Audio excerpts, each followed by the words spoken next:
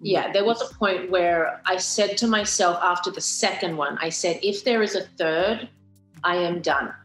I am done with trying to figure it out myself. I am done with wishing and hoping and all that stuff. Like, you know, I'm not about let's go wish on the full moon tonight for another baby. I'm like, I can't do it anymore. It's affecting me greatly now because I'm 35 and, you know, I don't want to be any older. I want to be right now. I want to have it now. I've waited so long for this. So, I said to myself, I didn't even tell Max, I was like, listen, to me, that is it. That is my full stop, moving on type of thing.